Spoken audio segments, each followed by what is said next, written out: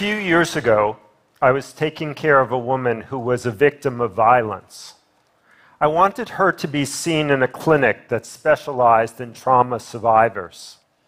I made the appointment myself because, being the director of the department, I knew if I did it, she would get an appointment right away. The clinic was about an hour and a half away from where she lived, but she took down the address and agreed to go. Unfortunately, she didn't make it to the clinic.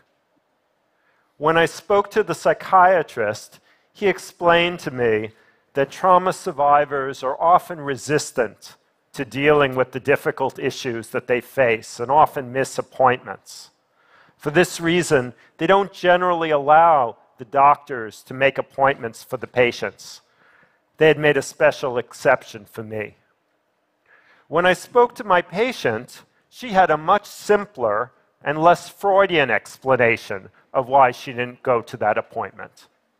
Her ride didn't show. Now, some of you may be thinking, didn't she have some other way of getting to that clinic appointment? Couldn't she have taken an Uber or called another friend? If you're thinking that, it's probably because you have resources. But she didn't have enough money for an Uber. She didn't have another friend to call. But she did have me, and I was able to get her another appointment, which she kept without difficulty. She wasn't resistant, it's just her ride didn't show.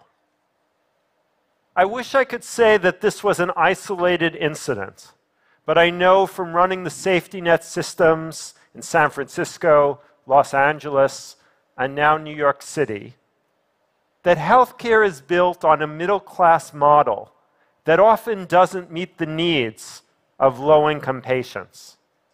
That's one of the reasons why it's been so difficult for us to close the disparity in healthcare that exists along economic lines, despite the expansion of health insurance under the ACA or Obamacare.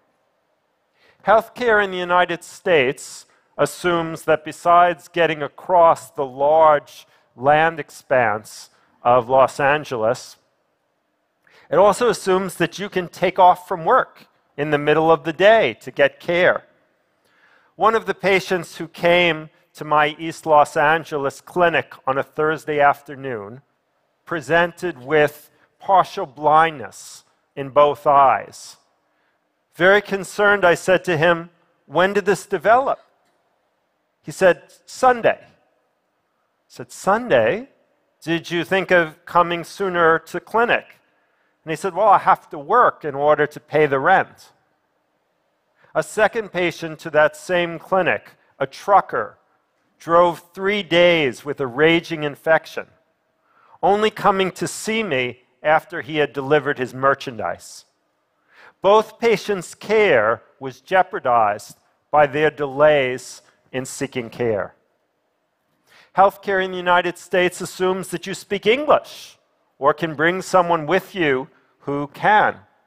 In San Francisco, I took care of a patient on the inpatient service who was from West Africa and spoke a dialect so unusual that we could only find one translator on the telephonic line who could understand him, and that translator only worked one afternoon a week. Unfortunately, my patient needed translation services every day. Healthcare in the United States assumes that you're literate. I learned that a patient of mine who spoke English without accent was illiterate when he asked me to please sign a Social Security disability form for him right away. The form needed to go to the office that same day, and I wasn't in clinic. So trying to help him out, knowing that he was the sole caretaker of his son, I said, "Well, bring the form to my administrative office. I'll sign it and I'll fax it in for you." He took the 2 buses to my office, dropped off the form, went back home to take care of his son. I got to the office, and what did I find next to the big X on the form? The word applicant. He needed to sign the form. And so now I had to have him take the 2 buses back to the office, sign the form, so that we could then fax it in for him. Completely changed how I took care of him. I made sure that I always went over instructions verbally with him.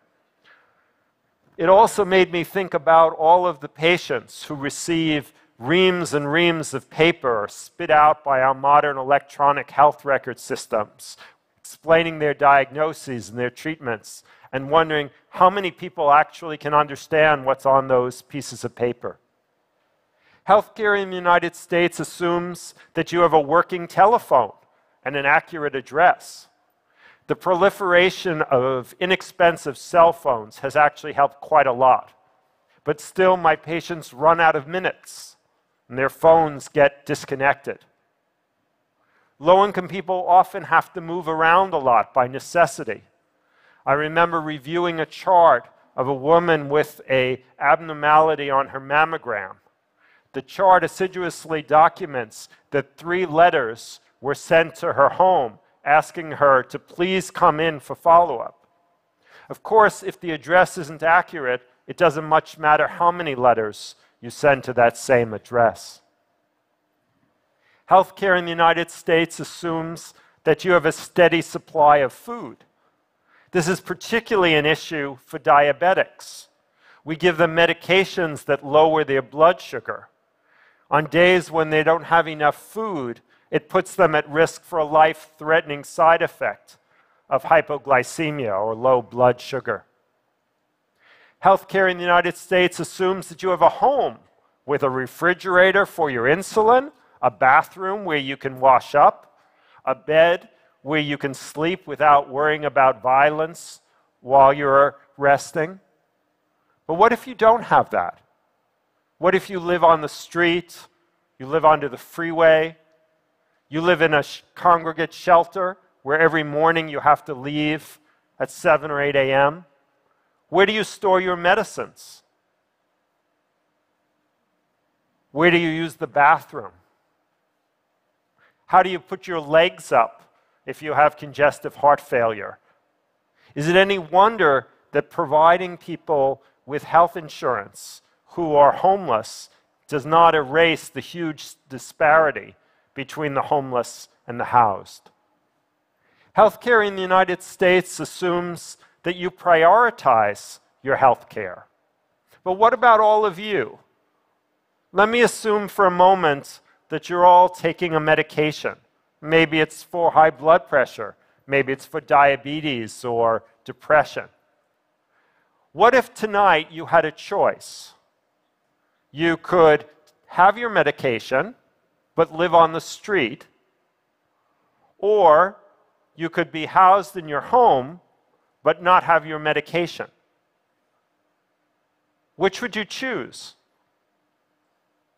I know which one I would choose. This is just a graphic example of the kinds of choices that low-income patients have to make every day. So when my doctors shake their heads and say, I don't know why that patient didn't keep his follow-up appointment. I don't know why she didn't go for that exam that I ordered. I think, well, maybe her ride didn't show, or maybe he had to work.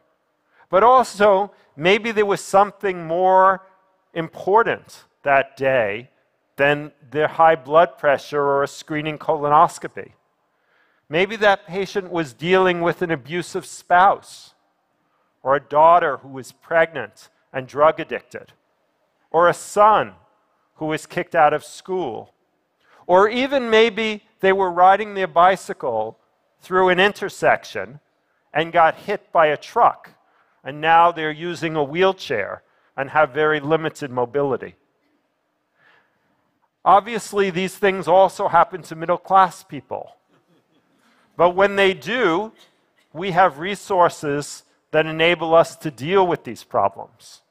We also have the belief that we will live out our normal lifespans. That's not true for low-income people. They've seen their friends and relatives die young of accidents, of violence, of cancers that should have been diagnosed at an earlier stage. It can lead to a sense of hopelessness, that it doesn't really matter what you do. I know I've painted a bleak picture of the care of low-income patients, but I want you to know how rewarding I find it to work in a safety net system, and my deep belief that we can make the system responsive to the needs of low-income patients. The starting point has to be to meet patients where they are, provide services without obstacles, and provide patients what they need, not what we think they need. It's impossible for me to take good care of a patient who is homeless and living on the street. The right prescription for a homeless patient is housing. In Los Angeles, we housed 4,700 chronically homeless persons suffering from medical illness, mental illness, addiction. When we housed them, we found that overall healthcare costs, including the housing, decreased. That's because they had many fewer hospital visits, both in the emergency room and on the inpatient service. And we gave them back their dignity. No extra charge for that. For people who do not have a steady supply of food, especially those who are diabetic, safety net systems are experimenting with a variety of solutions, including food pantries at primary care clinics, distributing maps of community food banks and soup kitchens. And in New York City, we've hired a bunch of enrollers to get our patients into the supplemental nutrition program known as food stamps to most people. When patients and doctors don't understand each other, mistakes will occur. For non-English speaking patients, translation is as important as a prescription pad, perhaps more important. And you know, it doesn't cost anything more to put all of the materials at the level of 4th grade reading so that everybody can understand what's being said. But more than anything else, I think low-income patients benefit from having a primary care doctor. Mind you, I think middle-class people also benefit from having somebody to quarterback their care. But when they don't, they have others who can advocate for them, who can get them that disability placard or make sure the disability application is completed. But low-income people really need a team of people who can help them to access the medical and non-medical services that they need. Also, many low-income people are disenfranchised from other community supports, and they really benefit from the care and continuity provided by primary care. A primary care doctor I particularly admire was once told me how she believed that her relationship with a patient over a decade was the only healthy relationship that that patient had in her life. The good news is you don't actually have to be a doctor to provide that special source of care and continuity. This was really brought home to me when one of my own long-term patients died at an outside hospital. I had to tell the other doctors and nurses in my clinic that he had passed. But he didn't know that in another part of our clinic, on a different floor, there was a registration clerk who had developed a very special relationship with my patient every time he came in for an appointment. When she learned 3 weeks later that he had died, she came and found me in my examining room, tears streaming down her cheeks, talking about my patient and the memories that she had of him, the kinds of discussions that they had had about their lives together. My patient had a hard life. He was, by his own admission, a gangbanger. He had spent substantial amount of time in prison. He suffered from a very serious illness. He was a drug addict. But despite all that, he rarely missed a visit. And I like to believe that was because he knew at our clinic that he was loved. When our healthcare systems have the same commitment to low-income patients that that man had to us, two things will happen.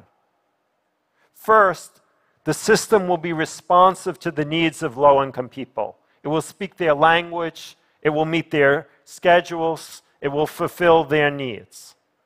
Second, we will be providing the kind of care that we went into this profession to do. Not just checking the boxes, but really taking care of those we serve. Thank you.